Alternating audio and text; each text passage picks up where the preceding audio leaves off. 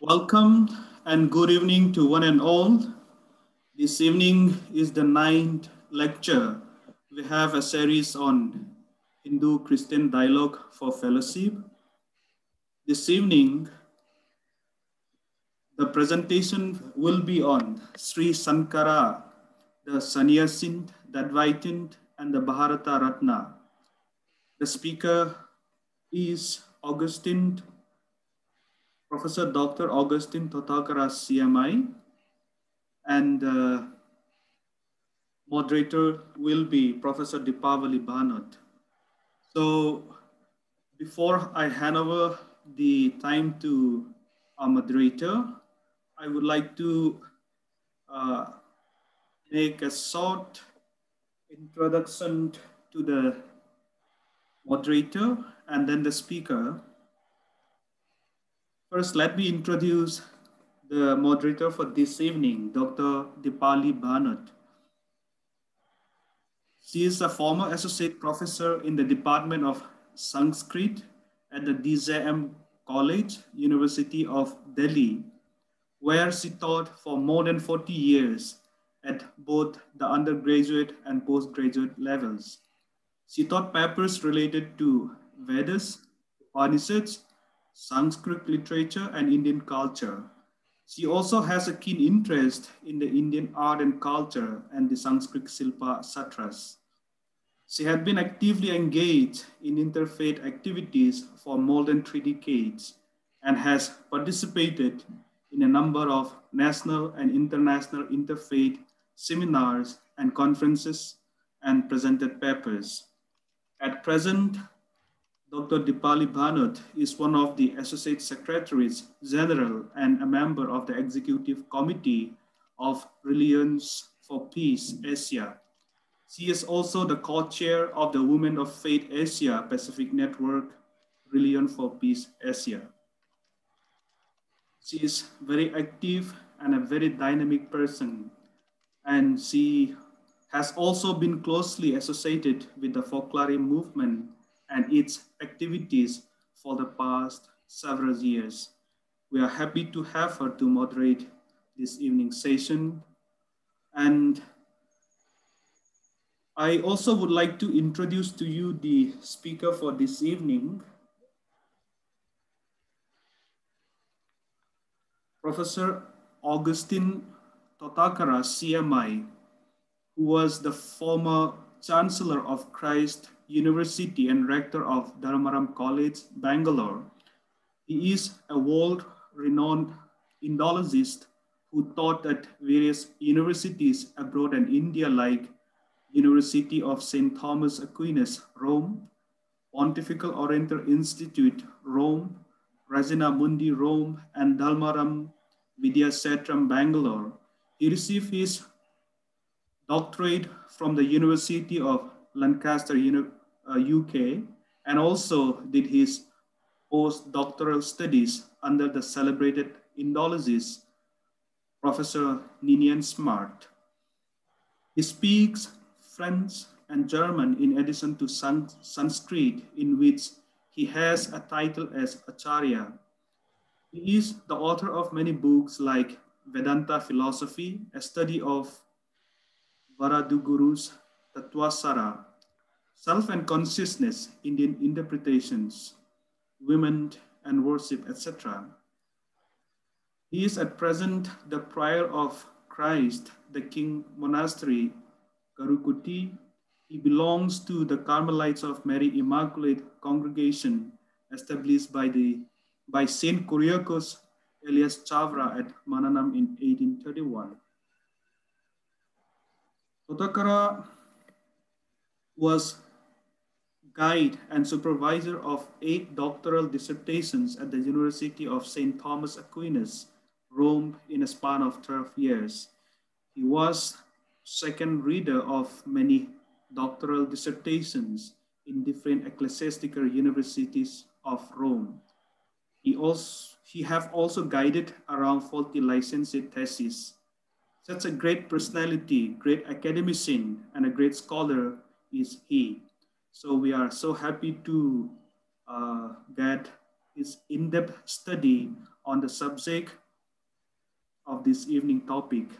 But unfortunately, due to some unavoidable circumstances, he is not able to present the paper today, but his work, his paper will be presented to us by the director, Father Mathew Chandrankunnel. So this is for your kind information. I hope Father will make it more lively and more vibrant presentation to us this evening. So now I hand over the time to Dipali Bhanat, and then I request her to, take care of the whole sessions. Over to you, ma'am.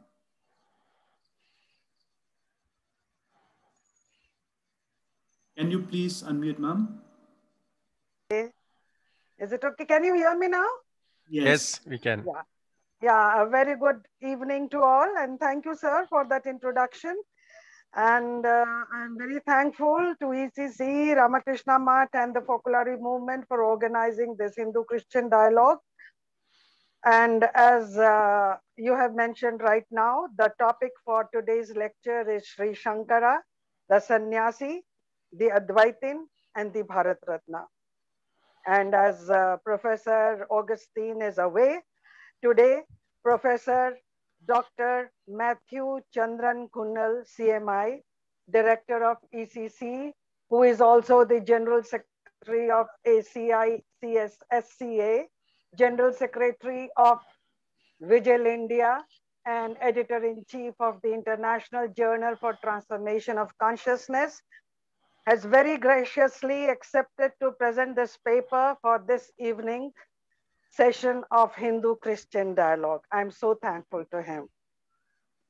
And I sincerely thank him also for painstakingly transforming this entire long article by Professor Thottakara into a PowerPoint presentation for us so that we can understand the Vedantic philosophy of Advaitvad propounded by Sri Sankara of 8th century. And he will also touch briefly upon the Visishta Advaitavad of Sri Ramanujan of the 11th century and Dvaitavad of Madhvacharya of 13th century. When we talk of Sri Sankara, we talk of his Vedantic philosophy of the Advaitic, Advaita Vedanta or the Advaita philosophy. Advaita means the non-dualistic. So in this philosophy, which Vedanta also means the end of the Vedas, and that refers to the Upanishads. And according to Shankara, Brahma, that is the Parabrahma, is the ultimate truth. He is the ultimate reality, and that is Nirguna, is attributeless Brahman. And the Jivatma, the individual soul, is identical to Paramatma, but due to ignorance, it stays in this mortal body and in this Jagat, the universe.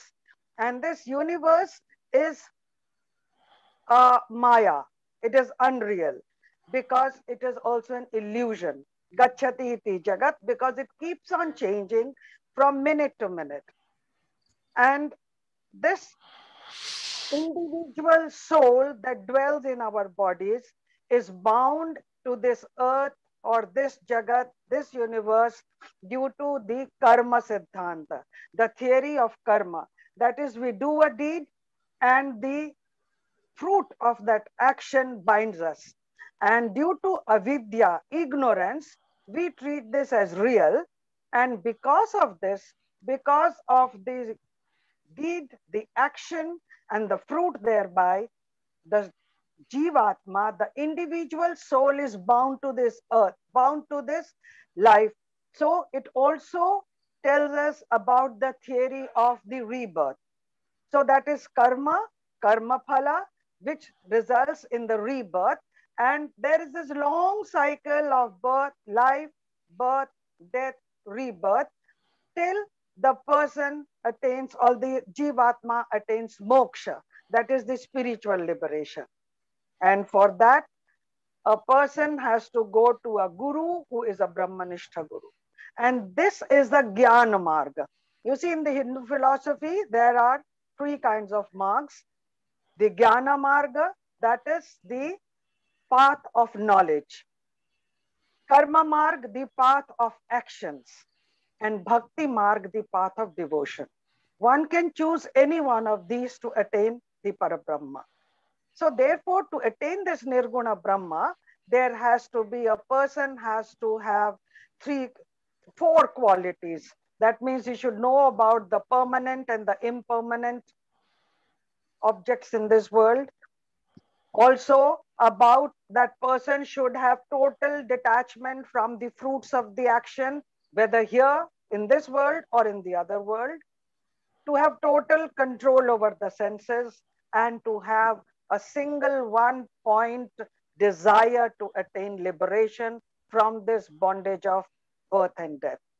And it is not necessary that a person has to die to attain that liberation. A person can become a Jivan Mukta. That means become liberate. He can become liberate even when this body is here. And that position of Jivan Mukti, a person who can get liberated. The Upanishad say, Bhidyate Hridaya Granthi, Chindante Sarva Sanshayaha, Kshiyante Chasya Karmani Tashmin Drishte Paravare. That means when that person becomes mukta, all the bondages of the karma break asunder, and that person becomes one with God. And the example given here is the similarity of the Jivatma and the Paramatma is like the air in a pot and the air outside. When the earthen pot breaks, you cannot differentiate. Similarly, that moksha is like that. So, and it is also like the pure water, when put into pure water, you cannot tell the difference. So that is the situation of moksha. And then there is this other philosophy of the Dvaitavad and the Vishishta Dvaitavad, which Professor Mathew is going to tell us about, and we can discuss that later. Dvaitavad is the dual form, that is, they consider the Jivatma and the Paramatma to be two different forms, and it is Bhakti Marg, the path of devotion, which connects them. And in the Vishishta Dvaita, which is unique, which talks about the Jivatma, Paramatma and this Jagat. There are three entities, and Paramatma is the Antaryami, is the soul that connects them together, and complete surrender or Sharanagati, that is leads to Paramatma. So this is a brief introduction, and now I request Professor Father Mathew Chandrankunnel to please tell us more about Sri Adi Shankaracharya, who was the greatest propounder of the Advaita philosophy. Thank you. Father Mathew, please. Thank you, Professor Dr. Diwali Bhanot, for the introduction. And you have given a well-placed path to this great mystic, a transformer, a person of transformation, and a great religious thinker. And maybe this 1 hour or 2 hours is not enough to explain about and to describe this great thinker. But I think our Hindu-Christian dialogue for fellowship is a way of initiation, so that, you know, we will be able to know more about this great mystic. And then, as we all know, this Advaita is a great intellectual tribute organized by Sri Shankaracharya, and he organized Hinduism, because, you know, it was Buddhism, it was prevailing, and it was in decline. So that way we see that Shankaracharya is a kind of second founder, or, you know, to come to prominence. So that way we will be able to give some information, very valuable information, and given by Professor Dr. Augustine Thottakara, who studied Sanskrit, and he lived a life of a great intellectual in describing and lecturing on Shankaracharya, Vishishta Advaita, and all Mathwa, and all Hindu themes. So I will place this lecture with sharing the screen. And we will have a kind of life description about Shankaracharya, then his exponent of his life, and also about his what is Advaita. And then there is also continuity with Advaita, as Professor Dipali has already said, Vishishta Advaita and Dvaita. So these are all very prominent philosophical themes. Maybe you may feel it as drudgery, and also you will have lots of Sanskrit words. So this is what I am going to present. And actually, Professor Augustine has given us a very big detail about the presentation of his paper. It is almost 19 pages. So which I will be sharing the screen now.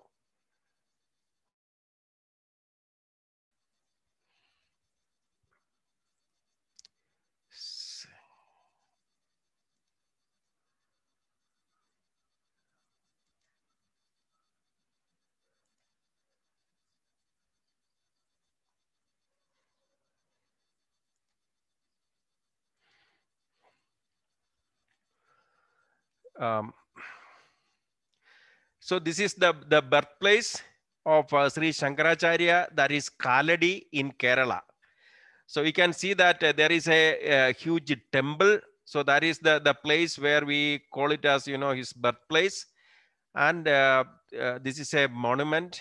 And we can also see that the place where he has been born, that is into a monastery as well as a temple. So Kaladi is somewhere very close to Cochin, maybe around 20 kilometers away from Cochin. And in his name, there is also a huge university.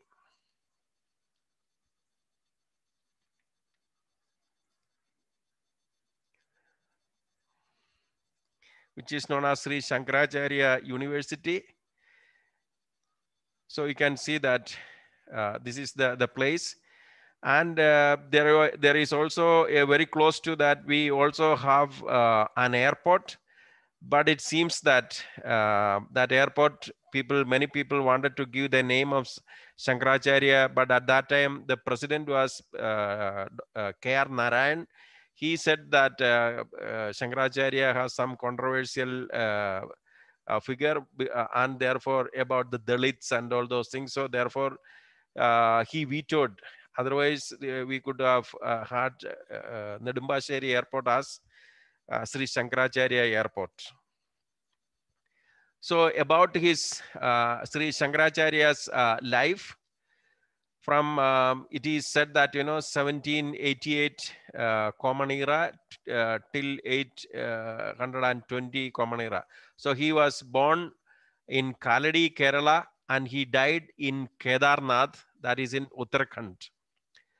So his parents, Aryamba and Shivaguru, they did not have children for many years.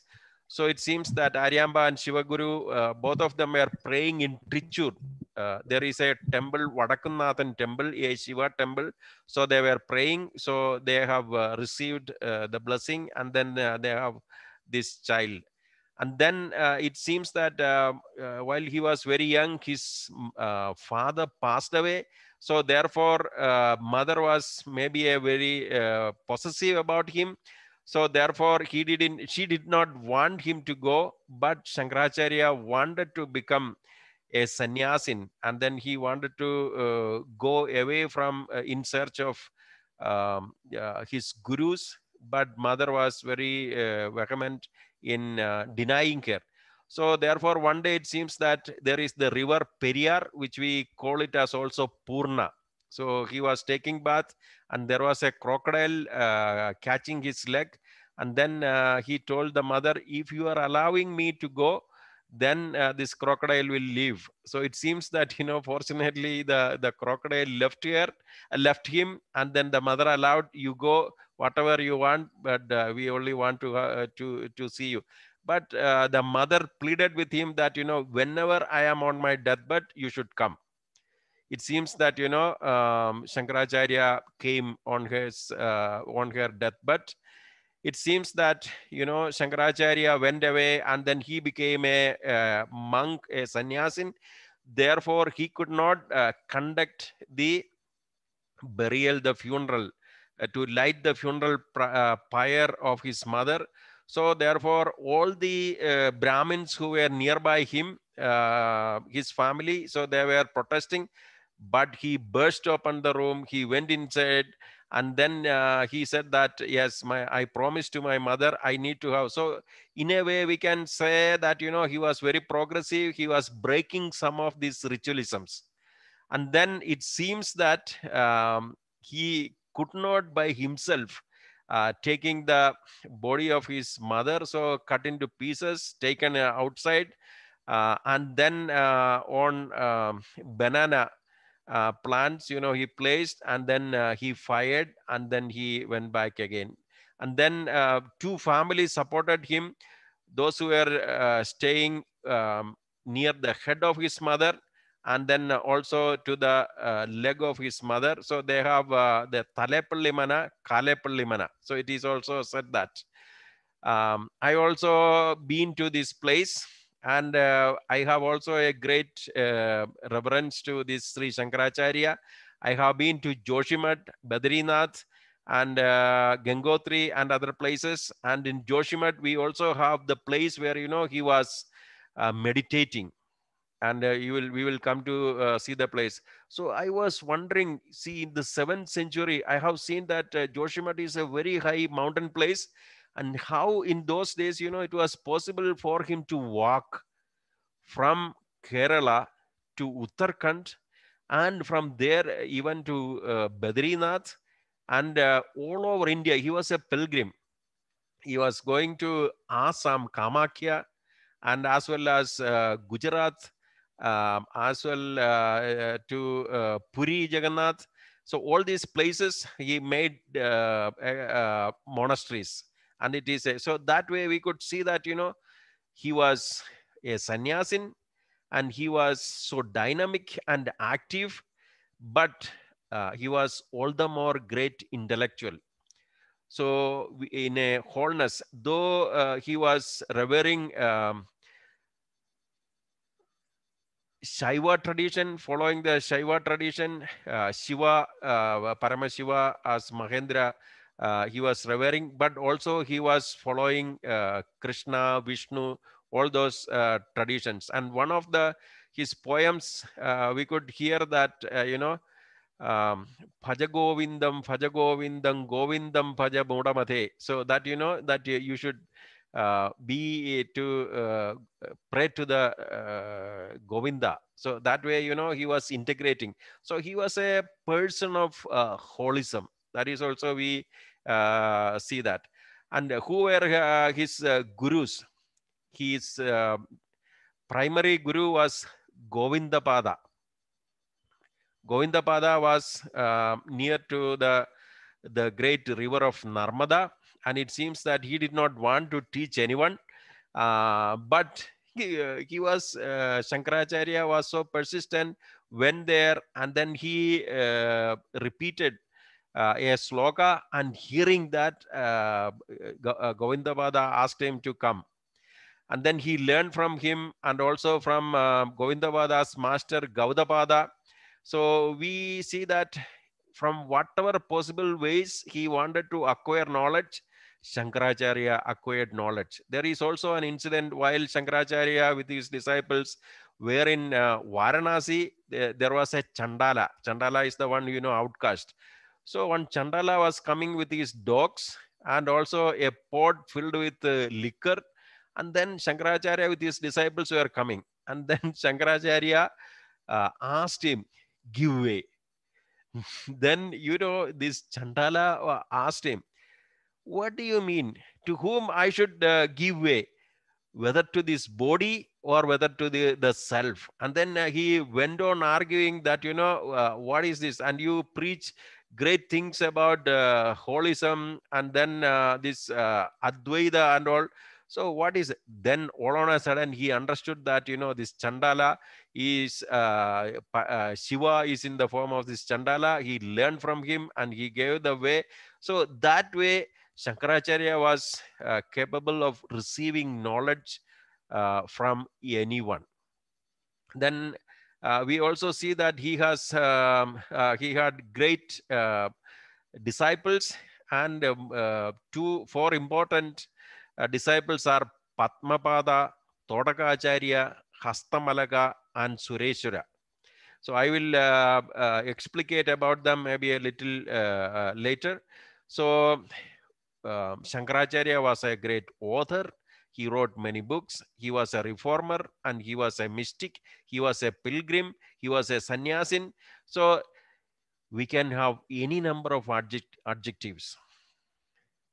And he was someone who had given. See, we see that in Hinduism, we have the plurality of forms of worship. Any tree or a stone or idol, or, we have numerous, maybe millions and millions of, but interpreting the Upanishads, Bhagavad Gita, the Shruti literature, he came up with that the reality is undivided. There is only one. So, and then he comes out with what is popular, that is Saguna Brahman and the Nirguna Brahman, as Professor Dibali was already speaking about. So we can go later. So these are Shankaracharya's disciples, Padmapada, Thottakara, Hastamalaga, Sureshwara. And Professor Augustine Thottakara, he used to claim himself as, Thottakacharya, because maybe his family name is also Thottakara. So he has a very affinity towards Thottakacharya, and some earlier his email was said to be Thottakacharya and then gmail.com. And so that way he was very close to this Thottakacharya. So all this, many of the things I have already traveled all over India, created a system of rituals, broken rituals at the mother's death. And then we also see that, Shankara Digvijaya. What is this Digvijaya? He was into intellectual debate with every great proponents. So he, as an example, we have Kumarila Bhatta. So he was one of the Mimamsa. So we have the Shat Darsanas, 6 Darsanas. So one among them is Mimamsa, Purva Mimamsa, Uttara Mimamsa. We have Sankhya, Yoga, Vedanta, all the 6 systems. And Mimamsa was one among them. Kumarila Bhatta could not debate. It seems that, Kumarila Bhatta, in order to defeat the Buddhists, he became a Prachanna Buddha. So he became a monk, lived in a monastery, learned about them and the knowledge, and then he started debating with them and defeating them. So since he did in such a way that he cheated his master or guru, so therefore he said that I will do penance, and he was in a fire burning to death, and then he came there. He wanted to Shankaracharya came to him and said, I want to debate with him, but then Kumarila said, I could not, I am about to die. So you go to Mandana Misra and then you have the debate with him. So Shankaracharya went to Mandana Misra, and then he was about to conduct a puja, but Mandana Misra was a householder, his wife Bharati, and then they were doing all kinds of a very active person, and a Sannyasin is there. So he did not like it, but Shankaracharya insisted, and then Mandana Misra said that on condition that, whoever is being defeated, he will become the follower of the other one. And then who became the moderator? It was Bharati. Bharati was the wife of Mandana Misra. So it seems that, days and days of debate was there, and then ultimately Bharati, the moderator, knew that Mandana Misra is going to be fail. You know what she did? A sannyasin will be given bhiksha.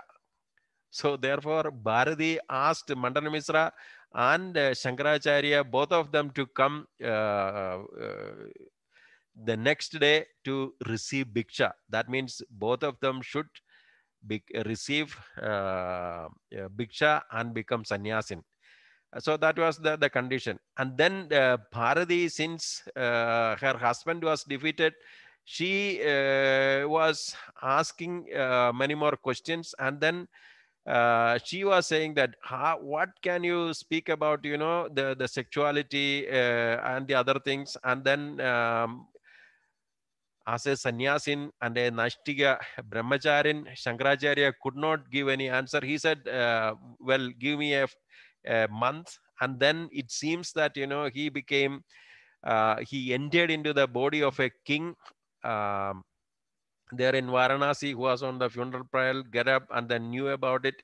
And he also defeated Bharati. So it seems that, he was he conquered all kinds of knowledge. So we have in Sarvajna Pida in Karnataka, and then Sharada Pidam in Kashmir. So Shankaracharya is the one who conquered all these different intellectual pathways. So his disciples, Padmapada, it seems that, whether I have heard it as in in Narmada River, and some others say that it is in Ganges, but it is in the Ganges. So Padmapada was so devoted, and then it seems that Narmada or Ganges, it was flooded, and Shankaracharya wanted to have to change the with the clean clothes, and Padmapada was on the other side. You cannot cross. So what, in his devotion, Padmapada stepped into the river and he was walking, and wherever he was stepping, there was lotus flowers. So therefore, later Padmapada is named as, who has the feet of lotus. So therefore, it is Padmapada. So Padmapada is one of the four important. So he is the one, and literally means the one with the lotus foot. And Padmapada founded Tekkemadam, a monastery in Trichur. Next one is Thottakacharya. It seems that, Thottakacharya did not have enough intellectual capacity. All the others were ridiculing him. So therefore, Shankaracharya, but he liked the devotion of Thottakacharya. So he transferred the wealth of his knowledge to Thottaka. And then he became Thottakacharya. So a great intellectual exponent, and he also established a monastery in Trichur, Vadakkemadam. Then there is another one, Hastamalaga. When Shankaracharya visited the village near Kollur Mugambiga, a Brahmin named Prabhakara came forward along with his son to meet him. Prabhakara told him that his son is a lunatic and that he is good for nothing. Shankaracharya looked at his son and asked him a few questions. The boy then replied in verses which explained Advaita philosophy. Amazed by his knowledge, Shankaracharya named him Hastamalaga and accepted him as his disciple. Hastamalaga founded Idayil Madam in Trichur. That is in Kerala. Then this is the Sureshwara Mandana Misra. So he was defeated, and he became the disciple of Sri Shankara, an ardent disciple, and he established Naduvil Madam in Trichur. So all the four, they have one Madam in Trichur.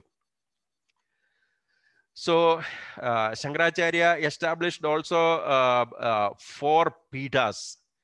Sringeri Sharada Pidam, this was the first monastery founded by Adi Shankaracharya. It is located in the southern part of India along the banks of Tungabhadra River. Sureshwara, Mandana Misra was made the head of this mutt as Shankaracharya moved on to establish other mutts. Sringeri Sharada Pidam advocates Aham Brahmasmi. So that is their motto. Dwaraka Pid, that is in Gujarat. It was taken care by Hastamalagacharya, his disciple, and advocates Tattvamasi. that thou art. So that is the philosophical. Then Jyotir Mata Peeth, that is in Uttarakhand, Joshimat, I am Atman Brahmam, and it was by Thottakara. Then we have Govardhana Mutt, that is in Puri, and it was by Padmapada. So the motto there is that Prajnanam Brahmam, that is consciousness is Brahman. So as I said that, Buddhism was prevalent all over, and we see that great intellectual contributions by Nalanda, Vikramashila, and many other universities. So Sarvam, then Shankara came, and through this Digvijaya debates, it seems that, spread the power and glory of Hinduism.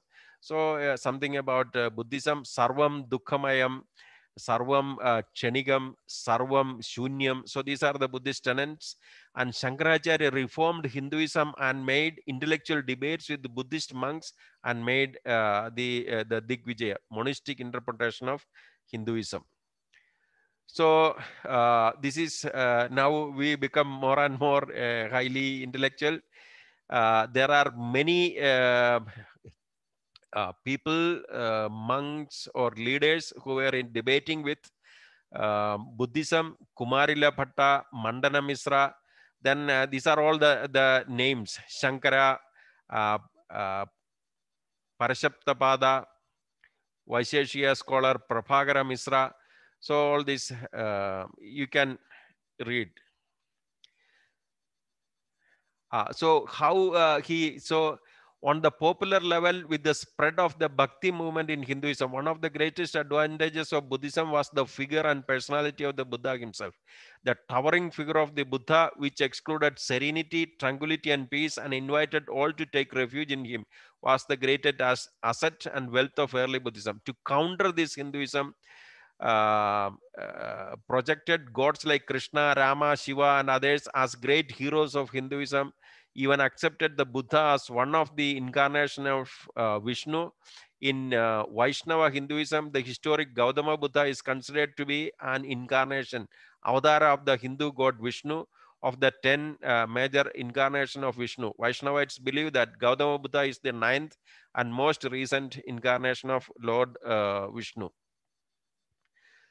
What concerns us here is the accusation that Sri Shankara tacitly permitted the murder of Buddhists by Hindus, particularly the massacre of Buddhists at the hands of Hindu fanatics at Nagarjunakonda in Andhra Pradesh. Scholars believe that Sri Shankara's contempt and hostility to Buddhism was so intense and so rancorous that he allowed Hindus to annihilate Buddhism. Listen to Vivekananda. And such was the heart of the Shankara that he burned to death lots of Buddhist monks by defeating them in the argument. What can you call such an action on Shankara's part except fanaticism? This is by Swami Vivekananda in his complete works, Calcutta 1997, which was published. So it is a documented one.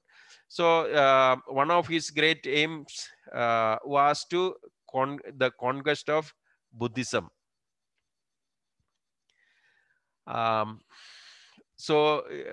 We have the only means to break the cycle of birth, death, and rebirth, and thus attain the final liberation from bondage is knowledge, jnana. So he became following through the path of the sannyasa. And it is imperative that every mumukshu, one who is desirous of liberation, practices sannyasa. So he gave importance to sannyasa, renouncement. Advaitins preached that religious rites, rituals, sacrifices, image worship, even temple cults, etc. are futile and are ultimately to be transcended. They developed also an abiding contempt for householders whose duty it is of to rituals and sacrifice, and the Mimamsakas, who are the proponents of Brahminic sacrifices and household rituals, considered even the sight of a Sannyasin as inauspicious and ominous. We understand that, the debate between Mandana Misra and Shankaracharya. It seems that Shankaracharya always considered that refuting and defeating the Mimamsakas In debates was one of his important missions. The defeat of Mandana Misra at the hands of Sankara and his consequent conversion to Advaita, and Shankara's encounter with Kumarila Bhatta, the greatest Mimamsaka after Jaimini and Shabara, are to be seen in this context. So we see that, you know, the Mimamsaka and the Vedanta. So they are diametrically opposed in their worldviews, vision of life and its exigencies, spiritual, philosophical tenets, meaning for liberation. Vedanta considers renunciation. Sannyasa is an effective means to lead the seeker to this knowledge. Mimamsa strongly advocates that karma, action, performance of duty, and not knowledge is the means for eternal liberation. Mimamsa is the philosophy of householders. It detests sannyasins. Basically, Mimamsa is atheistic. It does not believe in a creator God. God is unnecessary hypothesis. So now, what are the basic tenets and principles of Advaita? So these are all from Upanishads. It is Brahma Satyam, Jagat Mithya, Atma Brahmaiva na idaraha. Brahman is real, world is unreal, individual self is Brahman itself. They are not different. Vidyaya Amrutam Asnude, one enjoys the immortality by knowledge. Ekam eva advaidiyam. Reality is one without the second. Ekam sat vipra behuda vadanti. Reality is the only one. The learned people express it differently. The four Mahavakyas, great sentences, namely Prajnanam Brahma. Brahman is consciousness. Aitireya Upanishad. I am Atmam Brahmam. This self is Brahman. Mandukya Upanishad. Tattvamasi. Thou art that. Chandogya Upanishad. Aham Brahmasmi. I am Brahman. Brihadaranyaka Upanishad. Brahman is an impersonal absolute and its essence, consciousness. Brahman is consciousness. It has no name, no form, no attributes. So what is the reality? According to Sankara, there are three layers of reality. What is the actual reality? It is Paramarthika Sat. That is the third one. The permanent, the perfect and true reality is the only one and not two. And that is the spiritual reality, Brahman. The only reality existing is Paramarthika Satya. That is the spiritual reality, the Brahman. And the other two, Vyavahariga. That is the phenomenal. And the illusory, Pradipasika. So the reality is actually three: Paramarthika, Vyavahariga, and Pradipasika. So among them, which is the reality? It is the spiritual reality, that is Brahman. There is nothing else. And the next one is Brahman is the ultimate only reality. The essential thesis of Advaita are that there is only one true reality. Everything besides this reality is not real. In essence, this one reality is pure consciousness without attributes. The individual self is Brahman itself and not different. The only sure means for liberation is knowledge, Jnana Marga, as Professor Diwali said, which is the experiential and intuitive awareness of the identity of the individual self with Brahman. Brahman for Advaita Vedanta is a name for that fullness of being, which is the content of non-dualistic spiritual experience, an experience in which all distinctions between subject and object are shattered, and in which remains only a pure, unqualified oneness. The reality is only one. But why we are, then he's also speaking about, you know, the two types of Brahman, the reality. As we are craving for form, name, we have Saguna Brahman and we also have Nirguna Brahman, that is formless, nameless, attributeless. So the only reality is the Nirguna Brahman, beyond the forms, beyond all kinds of attributes. So this is what the ultimate reality. There is only one reality, but why we are perceiving many realities? And what is the actually the jivatman, that is, the personal self, or the individual life. The reality is only one. What is the status of jiva? Commenting on the Vedanta Sutras, Sri Shankara says that the individual self is atomic in nature. It is an agent and is a manifestation of the Supreme Brahman. And he says that, it is a reflection. And then he is also speaking in terms of the pots or the container. The reality is only one, but it can be contained in different. So it is only the reflection of the great one reality. And then what about the matter, the world, the physical body? He says that these are all illusion. Matter and the plurality of the world, according to Shankara, are illusion. It disappears when the real knowledge of the real nature of Brahman is realized. Ignorance is the cause of this wrong perception. So what it causes? Ignorance, avidya. Like the body, senses, mind, etc. But in fact, these phenomenal realities are only superimposed on the self. The identification with the body and matter makes the self think that he, she is a doer, enjoyer, knower, etc. As long as this false identification continues, the individual self is condemned to the vicious circle of actions, birth, death, and rebirth. Sri Shankara, however, does not say that the world is absolutely false. It has a relative existence, vyavaharika, and is relatively true to the time being, that is in the state of ignorance. So if we are in ignorance, there will be the physical reality. So how we are experiencing the physical reality? It is because of the Maya. Maya, illusion, is a central concept in the philosophy of Sri Shankara. It is through the application of this comparatively vague concept that Sri Shankara argues the oneness of reality, that is Advaita. Maya or ignorance is not a real entity. We can neither say that it exists nor it does not exist. It is a mystery which is beyond our understanding. It is unspeakable, anirvachaniya. As Maya is not real, cannot be related to Brahman, the reality, in any way whatsoever. For the relation between the truth and falsehood is impossible. The relation of is an apparent, and therefore Brahman is in no way affected by this illusion, which is superimposed upon it, even as the rope is not affected by the snake that is assumed to exist in it. So what is an illusion? He is giving an example that, seeing a rope, we will have the illusion that it will be a snake.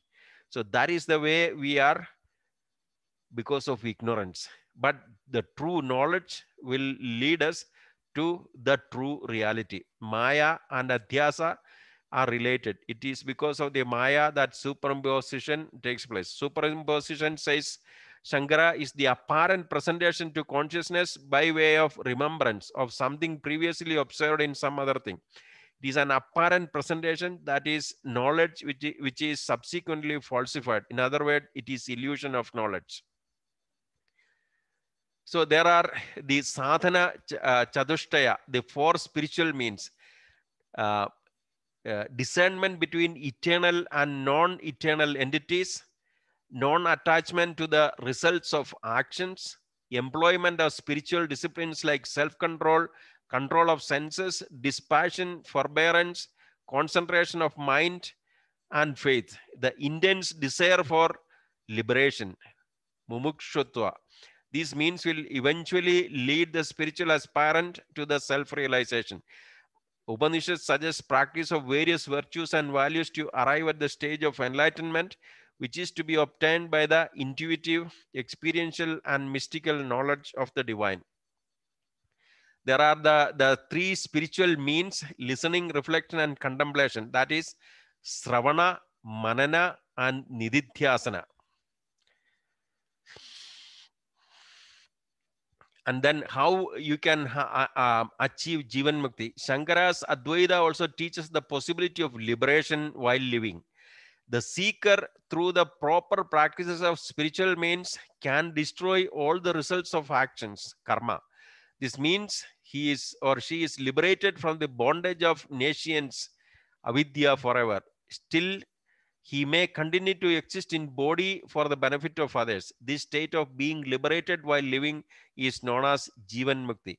It is like the rotation of a wheel. A wheel starts rotating by an external force, but even if this external force is removed, the wheel continues to rotate on its own for some more time. It is like that even if the self has destroyed all the results of karma and is mature to enter the state of liberation, it may continue to exist in physical body for some more time. Such holy person is qualified as Jivan Mukta. Other systems of Indian philosophy and other branches of Vedanta stoutly deny the possibility of salvation in the embodied existence.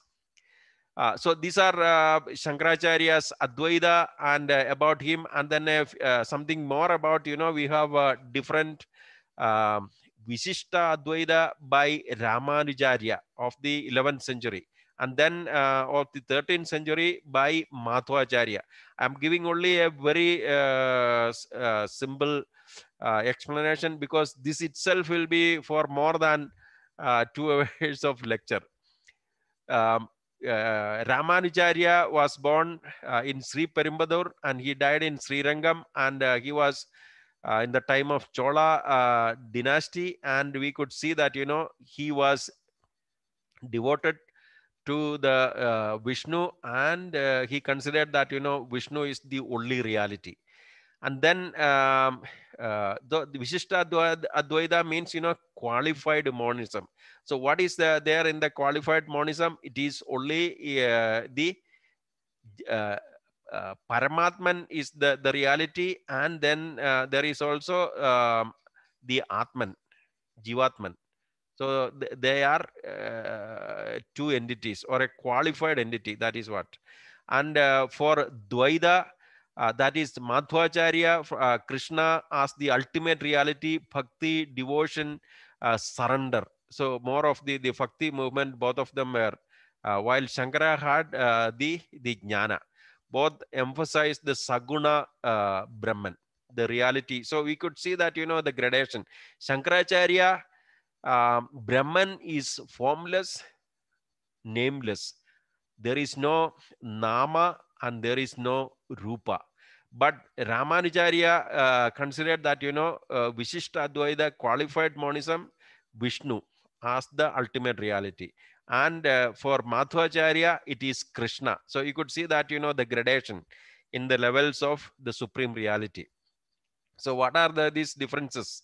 The differences depend upon the interpretations of the reality. Brahman, that is the Paramatman, the ultimate reality, and the Jivatman, individual soul, and the Jagat. How they are interrelated. Paramatman as Swatantra, independent, while Jivatman and Jagat dependent on Paramatma, and hence Paratantra. So this is the way Vishishta Advaita is explaining that qualified monism. Vishishta Advaita, that is Jivatman and Jagat, they are dependent, they are Paratantra, and only the independent reality is Paramatman. For Vishishta Advaita, Jiva and Jagat are incomplete parts, and Paramatman bind them together to a whole. Jivatman and Jagat, body of Paramatman, and Paramatman as the inner controller, Antaryamin. Sharanagati, Prapatti, complete surrender to the Paramatman. So the Bhakti movement, that is the Vishishta Advaita. And then for the Vishishta Advaita, we have the 4 layers. Salokyam, quality of being in the same world as the ultimate reality, same worldness. Samlabhyam, being proximity to the ultimate reality. Sarupyam, same form as that of the ultimate reality. Sayujyam, completely fused into the ultimate reality. And then what is Dvaita of Madhvacharya? Paramatman and Jivatman are 2 entities. Paramatman only one, while Jivatman can be many. And bhakti is the only way to eternal salvation. So what we can see from Shankaracharya and these are the other. So we have the Advaita Vedanta, Vishishta Advaita Vedanta, and Madhvacharya's Dvaita. So the Shankaracharya comes with the concept that, you know, there is only one reality, Paramarthika Satya, and it is Arupa Amurta, nameless, formless, normless. Advaita philosophy has similarities with the philosophy of the mystic Meister Eckhart, a German mystic and follower of St. Thomas Aquinas. That 12th century, 13th century St. Thomas Aquinas, 16th century mystic Meister Eckhart. And Meister Eckhart has written down the whole philosophy of St. Thomas Aquinas into much more a profound philosophical way through the German. And I could say that, you know, some of the words like, you know, Grund, that means, you know, the foundation. Abgrund, what is beyond the Grund, that is the foundation. And then Gelassenheit. So many expressions of Meister Eckhart has been taken by Heidegger in order to interpret his philosophy. So what I found between the Christian interpretation of Meister Eckhart and that of Shankaracharya is that, you know, we have to go beyond the nameless, the formless, and the ultimate reality is nameless, formless, normless. It is Nirguna Brahma. And then in Dharmaram, where Father Reverend Dr. Augustine Thottakara and the others, you know, they made so many bhajans, Sanskrit bhajans.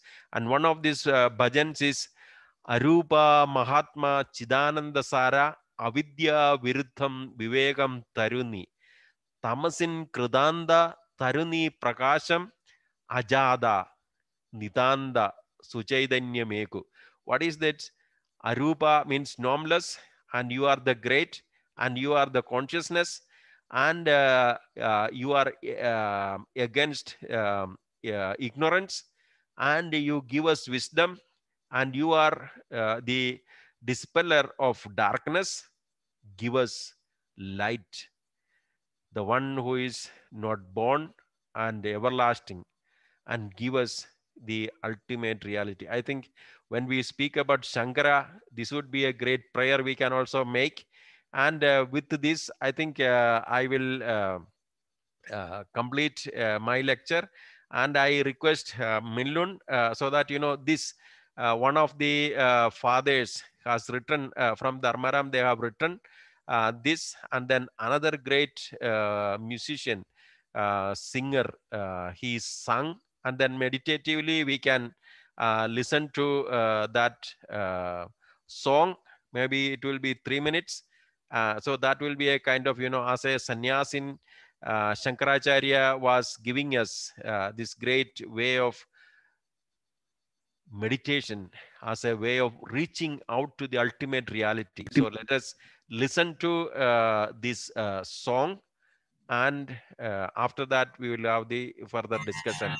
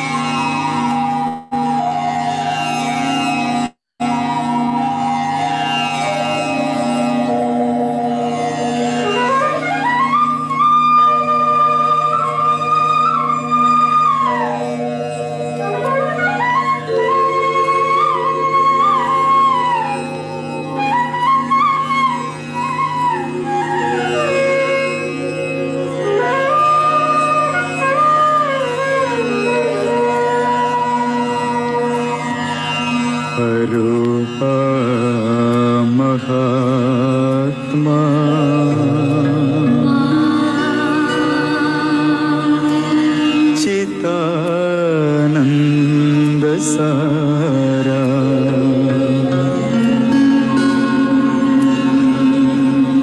अविद्या विरुद्धं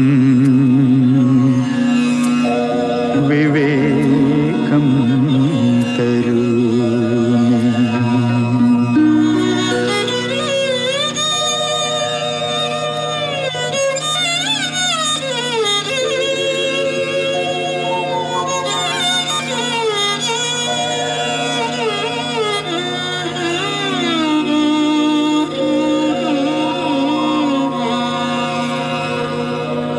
तमसिं कृतान्ता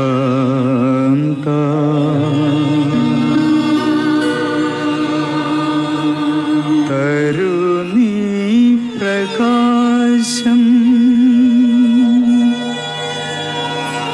अजाता नितान्ता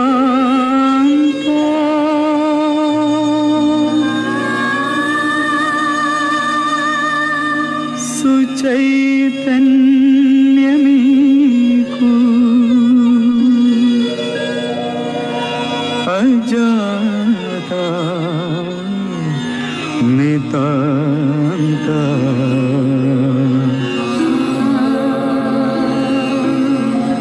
सुचैतन्यमीकु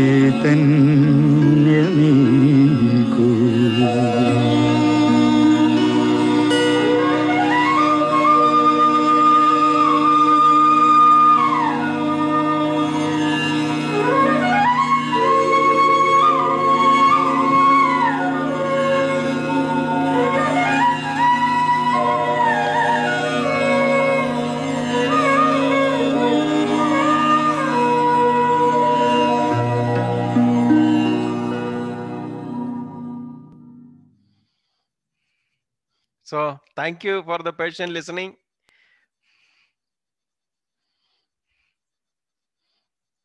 You have to open Diwali. Thank you so much, Father Mathew, for this lucid explanation of this such a dry topic of the Advaita philosophy. And I'm sure everybody has enjoyed your talk, and we look forward to the questions. So if you have any questions, kindly put them in the chat box and let us see if we can solve them for you. Yeah, if So they want, they can either place there, or they can ask, they can raise their hands, or there is the reactions place there, you can definitely ask.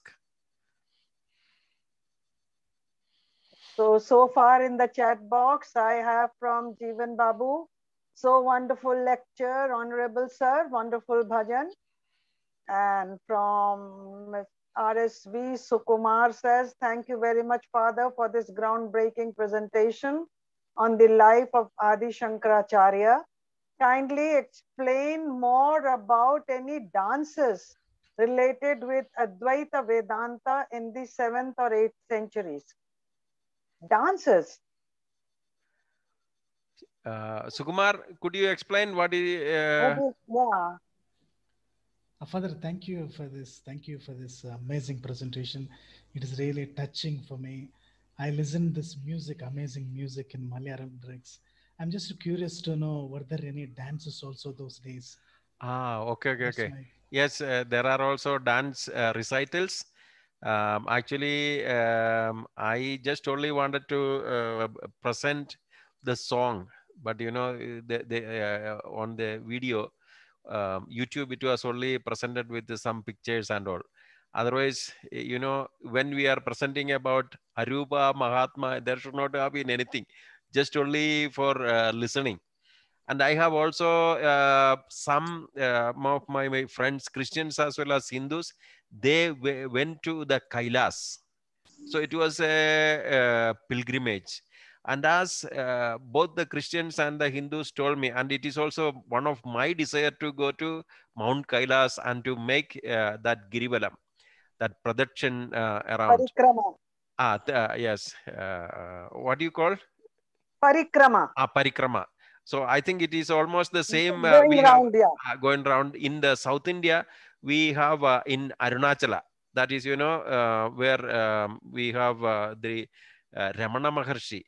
So there they call it as Girivalam. So I attended a few times that Girivalam and the Parikrama there. So those friends, they were, as you are going into the high mountain ranges, what you will experience is that, you won't see any temples, you won't see any of these murtis, and you are one with the divine, with the nature. So as we are climbing up into the spiritual levels, I am absolutely sure that there is no Hindu God, there is no Christian God, there is no Muslim God, there is only Nirguna Brahma. There is only the ultimate divine. There is only one reality. And if you are reaching to that level, then what is Sukumar, you are asking that, you will be dancing with the whole of your body. You will be in prostrate and you will be unified. That was exactly what Shankaracharya was telling. There is only one reality, and whatever the everything else is Maya, illusion, and it is because of your ignorance. Yeah. So, Father, I think his question was whether there were any dances related to Advaita Vedanta in the 7th, 8th centuries. I think the dances and the songs were more related to the Bhakti movement. And also Shankaracharya, although he believed in the Nirguna Brahma, but he also wrote, certain verses to the Saguna Brahma. For example, the Bhaja Govindam, etc. So it is only in Bhakti movement that people go into a trance and that is a total surrender to God, the Saguna, the attribute, the God with attributes. But to the Nirguna, the attributeless, the formless Brahman, it is only pure knowledge that can get a person mukti, the liberation. So therefore, I think for Shankaracharya, he only went through the Jnana Marga. Then we have other comments. Samuel John Dinkara, thank you for that wonderful presentation, Father. Amen. Awesome. Samuel Sunit, thank you, Father, for an amazing presentation. It was so peaceful to listen to the bhajan. Sherilyn says, thank you for the presentation. Could you explain a bit more on the Hindu-Buddhist relations at the time of Adi Shankara and what happened in eventually? That is a question here. Yeah. So the Buddhist Hindu relations, I think it is a very controversial, very complex question, and may not be able to give a holistic answer in just one small question you need. You can see that Buddhism can be considered as a renaissance in because there are various other ways of interpretations that Hinduism through the ritualism there were more, and then Buddhism came as a kind of a renaissance, and they have the Buddham Sharanam, Dharmam Sharanam, Sangham Sharanam. So they have the community, they have the Buddha, and there is also the Dharma. So all these were there, and then it became a kind of Pali instead of the Sanskrit, and it became a great movement, and it became a great intellectual movement. You could see that by the 2nd century we have Nalanda University, then we have Vikramashila, then a few other Odantapura. So many, at least 6 such great universities. I had the opportunity to be in the Nalanda University more than 6 times. And it seems that, those days there were more than 10,000 monks there. So what they were carrying there, it was the debates, and not only on the spiritual level, but all other. So you could see that Buddhism became a very prominent religious tradition and an intellectual debate, intellectual movement. And then how to counter this. So that was maybe Shankaracharya, and then many others, Mandana Misra, Kumarila Bhatta. So Kumarila Bhatta became a Buddhist monk. He wanted to know what exactly it is, the reality. So therefore, he went inside the monastery. He became a kind of a Buddhist monk, knew what it is, and then taking the countermeasures. We also see that Kumarila Bhatta and also Mandana Misra, his disciples, they were all doing the same. So gradually we see that an intellectual debate between, and from the 6th century onwards, and by the 12th century you could see that Buddhism is on decline. And then what was the reason? I think there are also internal problems within the Buddhism. There is also the external, Muhammad Gori. It seems that, Muhammad Gori, Muhammad Ghazni. So he came, and then so that, the huge university there at Nalanda, he asked, do you have Quran? They said, we don't have any Quran here. It's only the Buddhist. Then he said, then there is no point in having such a big library. Then he burned it. So this is the way we could hear that the decline. Even the great monks, Huyan Sang, Fakian, and many others who came from China, Tibet, and the others, we see that, they are taking away the great books, translating into Chinese and Tibet, and then they were moving away. Unfortunately, we don't have any real Buddhist tradition here. We have the Neo-Buddhism by Ambedkar. But we now, from the Tibet, we have Dalai Lama, His Holiness Dalai Lama, and the others. So there are various reasons between these debates, Buddhism and Hinduism. But we could also see that, as Shankaracharya, the others, they claimed that, the Vaishnava tradition, Vishnu's one of the incarnations is considered as, they have incorporated Buddha as avatars of Vishnu. So that way, there were also the Bhakti movement. So various other movements also came in order to counter. And we hear Shankara Digvijaya, an intellectual debate. So he was the one. And then he made the 4 monasteries in 4 parts of India. And from there, the renovation, the reforming of the Hindu traditions. And then we could see that, he might have experienced that what is lacking in Hinduism, that, the pluralistic, everything has God, everything. So either the tree or the animal or the stone or anything. So he came up with this Nirguna Brahma.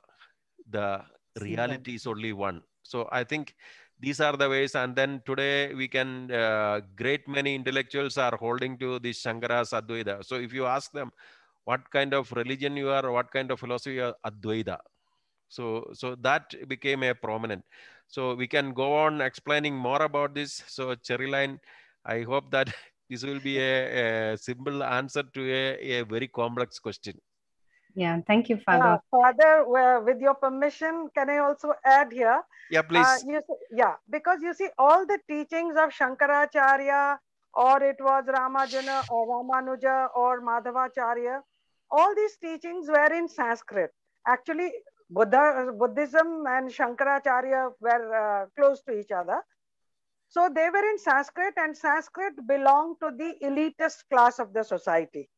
It was not accessible. So all the literature, the Vedas, the scriptures, the Shruti was not available to the masses because it was in the Sanskrit language.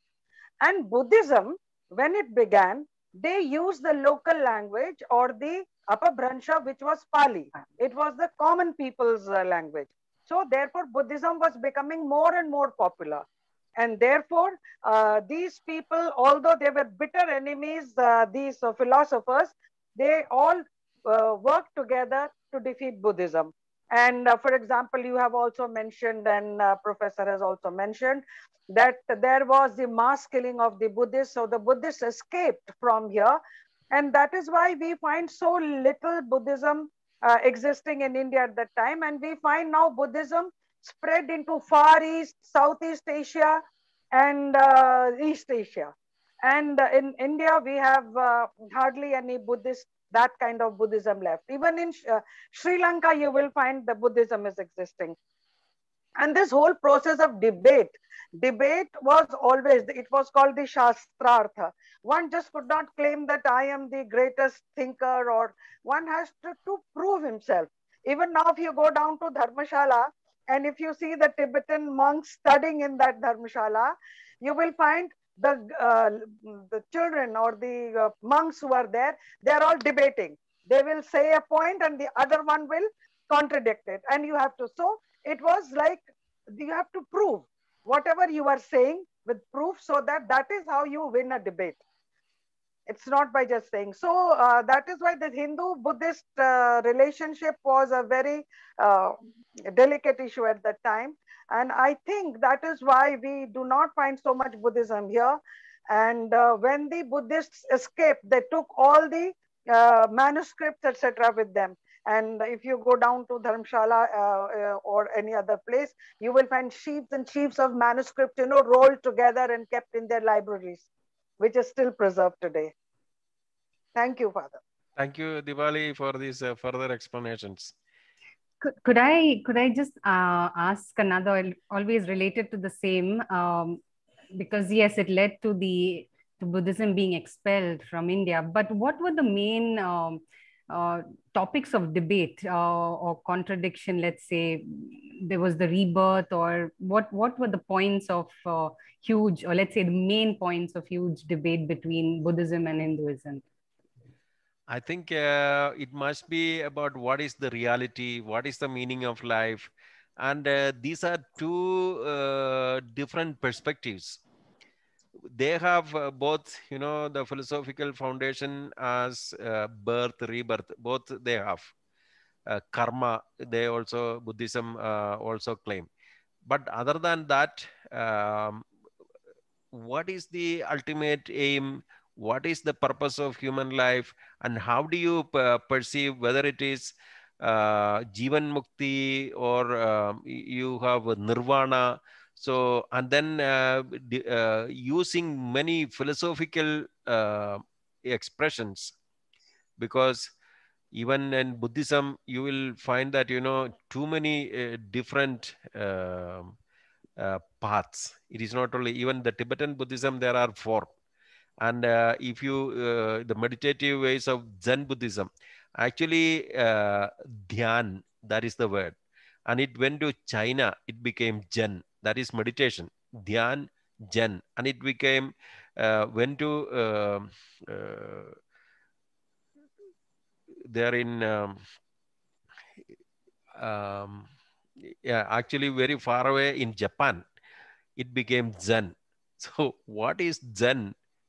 Nothing other than Dhyan. But you could see that, not only the word changing, but it is also, there are the different meditative forms.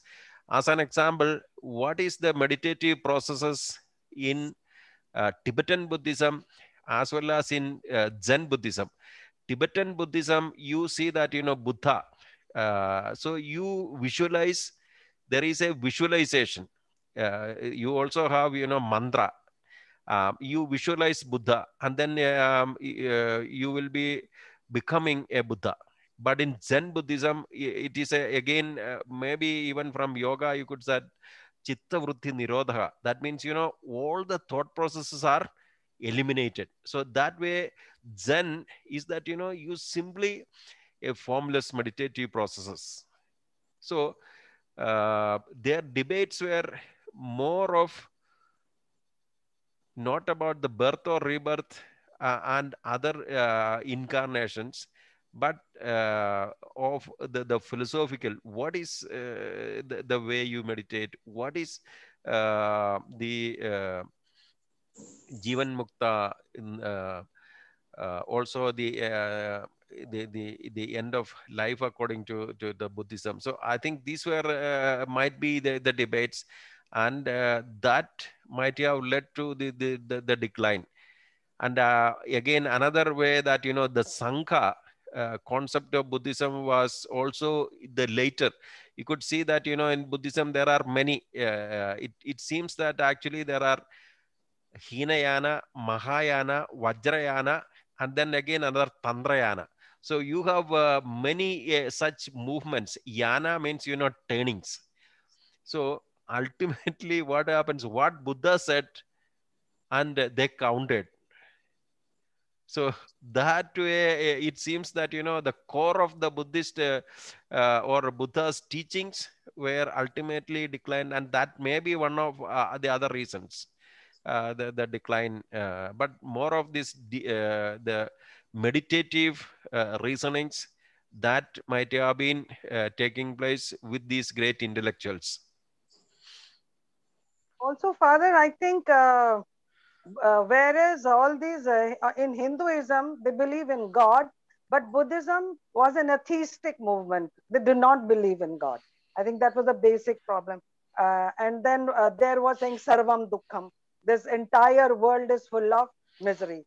Sarvam Dukkham, Sarvam Kshanikam. Everything. It is same as the Hindu philosophy, Advaita philosophy, Sarvam Kshanikam. But the Sarvam Shunyam. So there is nothing here. So that kind of shunya, because Buddha never wanted him to become a god. He actually denied the existence of God, but it was later his followers turned him into a god. And even when seeing this popularity, I think the Hindu system, the Vaishnavas, they, as you have pointed out already, they believe that he was the 9th incarnation of Lord Vishnu, thus assimilating him into the godhead of the Hindu pantheon. I think that could be one of Absolutely, yes. Diwali, you brought out, you know, that Hinduism is theistic, Buddhism is atheistic. And even I heard Dalai Lama was saying that there is no creator, and everything you are imposed on the creator. Because all the problems you create, and then you simply impose that God has created. There is no God. So that is the way His Holiness Dalai Lama, in many of the lectures, he used to say. So it is theistic, non-theistic. So that might be one of the very core differentiation between Buddhism and Hinduism.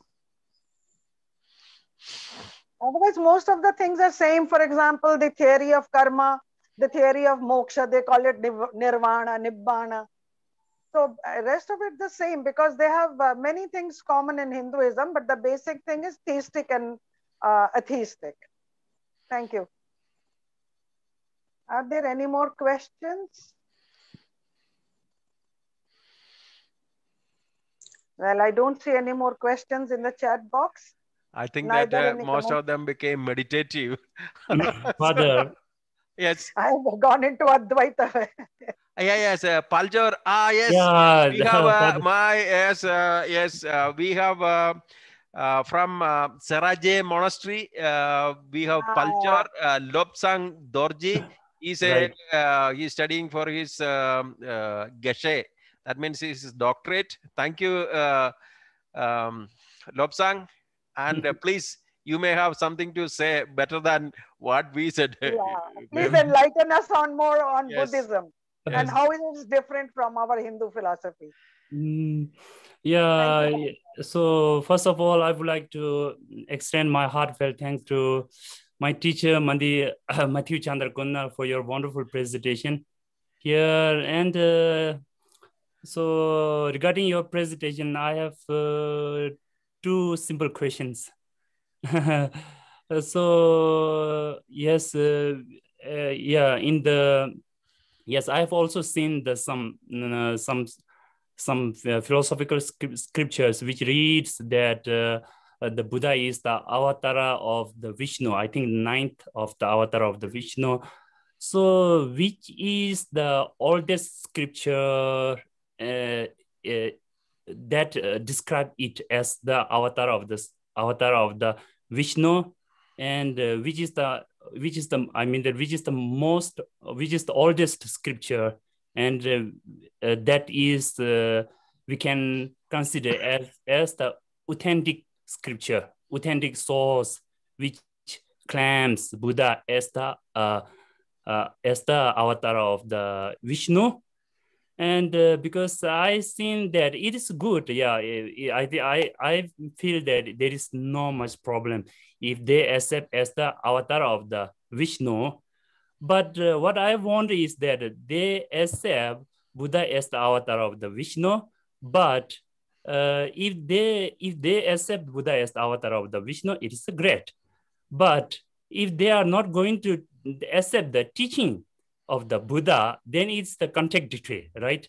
If they would like to accept the Buddha as the avatar of the Vishnu and the most intelligent, intelligent teacher of the world for our time, then I think it is the most important, relevant to accept his teaching as also the teaching of the Vishnu and try to put it into the practice.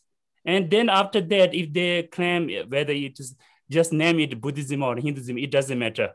What we need is we should have the way of we should have the ultimate way to bring happiness to oneself and to the world. This is our only purpose. So then what name is, whether we just name the Buddhism or we just name the Hinduism or just name it the Christian name doesn't matter. The point is the meaning. So I've wondered that there are many great teachings, but they are not going to accept it as the teaching of the Vishnu. So could you explain for this one? I think Lobsang, thank you for appreciation. And, you know, I remember I came and stayed in your place. I was teaching you physics and philosophy. You were teaching me meditation. So that way, a complementary approach. And I really appreciate you came and stayed at Dharmaram. So your companions. So this is a way of, you know, mutual acceptance and mutual reception. And then it is on the foundation of what? Dialogue. I'm not going to convert you to Christianity, or you are not going to convert me into Buddhism. But, you know, there are many points which we can appreciate. Yeah, the great reverence. I remember the great ways of meditation. And then Dipali was also saying that, you know, the debates we were having. But the way of making an avatara, it may be an absorbing the personality of Buddha, not of the teaching, but as a person, and to claim that, you know, he is part of Hinduism and may not be accepting the teachings of Buddha. So this may be a very subtle way of manipulation. This is what I think, rather than, you know, the absorbing a person into the pantheon and making that, you know, we are all in one Hinduism.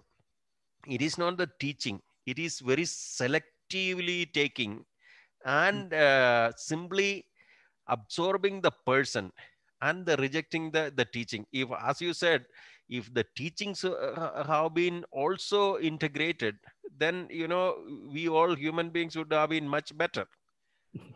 But that maybe Deepali would be contributing to that, I think, from your wealth of experience. Yes, Reverend Paljor, I think is the correct name.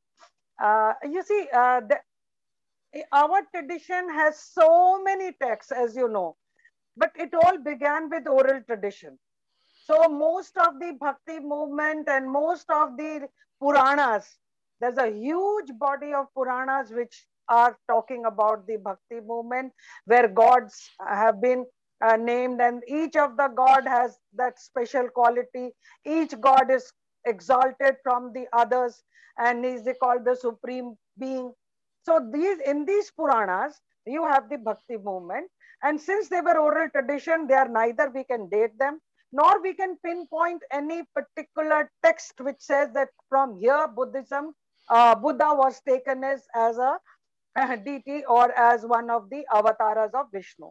So when you accept Buddha as an avatar of Vishnu, obviously he is an embodiment of Vishnu, and therefore it is Vishnu, which is not, Buddha is Vishnu and is not different from Vishnu. Therefore, Buddha's teachings separately cannot be assimilated there. So that was a way the Hindus, the Hindu teachers at that time, or we say the Hindu revivalists at that time, in order to accept the Buddhistic tradition and Buddha into the fold of Hinduism, they accepted him as one of the avatars. That is what I understand. Because I have not studied the Puranas, so I have not can tell you. And Puranas is a huge body of literature. And I think you can go into Vishnu Purana to say about it. Because our Hindu tradition has so many texts, that we cannot have one particular religious text to say. But the Vedas are supposed to be the beginning of all the knowledge. So that is Vedo Akhilo Dharma Moolam. So Vedas are considered to be the all the basic of religion, and everything emanates from there. And from there, in the Vedas, you find so many gods, the names of so many gods. But when you come down to the Vedanta, when you come to the philosophical texts of the Vedic portion, then instead of very many gods, they all become one. And then we have this concept of the Nirguna Brahma and the Saguna Brahma.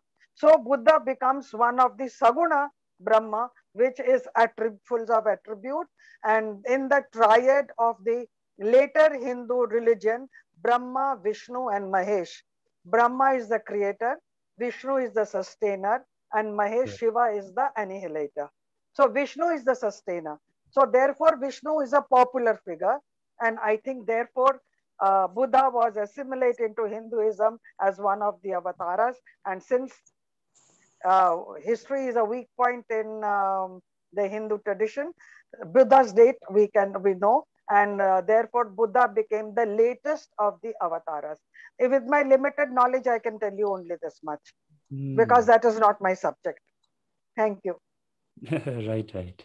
Yes, thank you so much for your wonderful explanation. Yeah, because I always wondered that, yes, I try to find authentic source, whether it is explained in the Vedants or the other Shastris, the ancient scripture, which can be considered as the authentic source, and where it the Buddha Shakyamuni, Gautama Buddha, is how to say is explained well and considered as the Gautama avatar of the Vishnu. So it will be wonderful. So I mean that we cannot say that just catch the latter part of the scripture, because there are the many scriptures to accept the great teacher as the teacher of the one's own system, one's own lineage. They just try to put his or her name in that scripture and claim, oh, this is our teacher, this is our lineage, this is from our lineage, and this is from our systems. So that's why, so it will be, I just... Mr. Paljor, you see, when you look at our Sanskrit religious texts, you see the Shruti. Shruti means that which is heard by oral tradition. So the Vedas came first, the 4 Vedas, and then their subsidiary or supplementary texts came the Brahmanas. The Brahmanas were the ritual parts of the Vedic text. And then came the Aranyakas, where the philosophical texts started taking shape, and then they crystallized into the Vedanta, that is the Upanishads. So, and that was totally a Brahmanical body of literature. But for the common masses, there was Smriti. Smriti, so the Dharma Shastras were there already going on in the oral tradition. The Ramayana and the Mahabharata stories, they were also oral traditions. Yes. So the Ramayana and the Mahabharata became the religious texts of the common masses. And in between, when the gods were taking a definite shape, from the Nirguna to the Saguna, you have this huge body of the Puranas. So may I suggest you can look up the Vishnu Purana, because you will not find anything in the Vedas, the Brahmana text, the Aranyaka text, and in the Upanishad text. That is totally Brahmanical. But you can start looking into the Ramayana, Mahabharata again, where basic small stories, and they were Kshatriya literature, mind you. But then they became the devotional text because so many more stories were added into it. And till today, Ramayana and the Bhagavad Gita. Bhagavad Gita is the essence of all the Vedas, of all the Upanishads. So that became popular. So therefore, in this huge body of the Mahabharata with 1 lakh shlokas, the Gita is a jewel because it gives it summarizes the philosophy of the Upanishads. And that also has been incorporated into the story. So that is story woven into the story. And so therefore there is no authenticity even for that. Who created them? Although tradition says that Vyasa Muni wrote these texts. But the Puranas, we do not know who wrote them. So they were all oral tradition. So I'm sorry, not my subject, the Puranas, but I think you can dwell into Vishnu Purana. Right. Look into that. Thank you. Yes, Lobsang, what you can see, as Professor Deepali was saying, it started as a oral tradition. So somebody created, and then, you know, later the stories were woven and on, you know. So if you are looking for an authentic first citation, you may not find. So it may not be possible.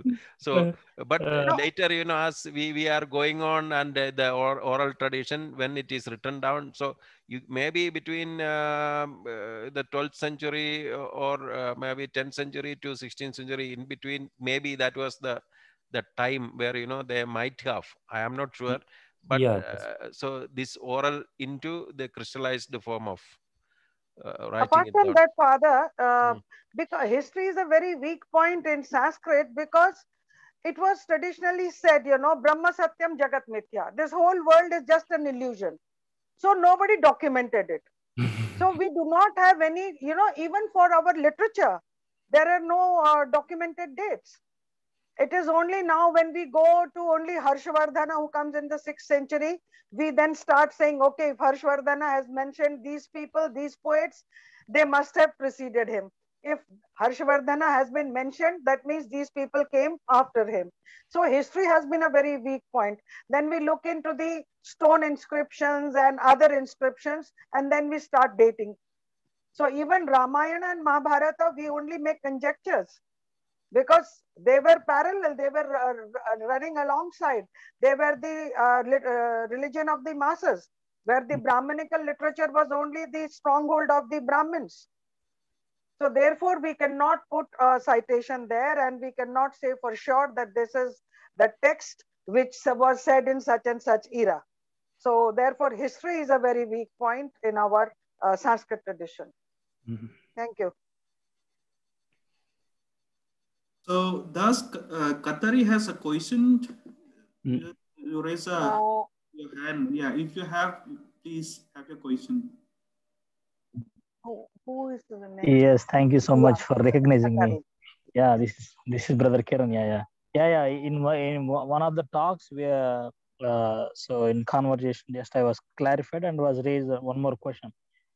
That when Buddha was alive and when he was teaching, I think he might be not accepted that to say that to consider is one of the avatars, which I felt that it is already given later, and people even much later, and then it may not be not that much needed than to say whether the attribution or not, but the core point of his teaching is being sidelined. I felt because I too read Buddhism and so on, so there a lot of insights are there, and hidden wisdom is being treasured there. I have attended too many meetings also, but people are sidelined the teachings and then highlighted only later what is happened and all these things, just only to share, which we are even almost 15 minutes we were discussing nothing of something of talk, but only of is later attributions that we have been heard. Just to share, I want to say thank you. I think that, you know, what you said is correct. It's only attributions and we don't know exactly what date and all. So those who are following this as a course, the question will be this one. How Shankaracharya reformed Hindu tradition, and how do you think that your own religion could be reformed from your perspective? See, the question is how Shankaracharya reformed the Hindu religion, and how do you think that you could reform your own religion, whether you are Hindu or Christian or whatever, you know. So this is looking into from the perspective of a reformer. So this will be the question for our assignment. 400 words. Okay, friends. Yeah, we are running out of the time, so we will now close our program. On behalf of all those who are here on the screen, we would like to express deepest gratitude to Father Mathew for enlightening us and throwing great insights on the teaching, the life, and the philosophy of Sri Sankara.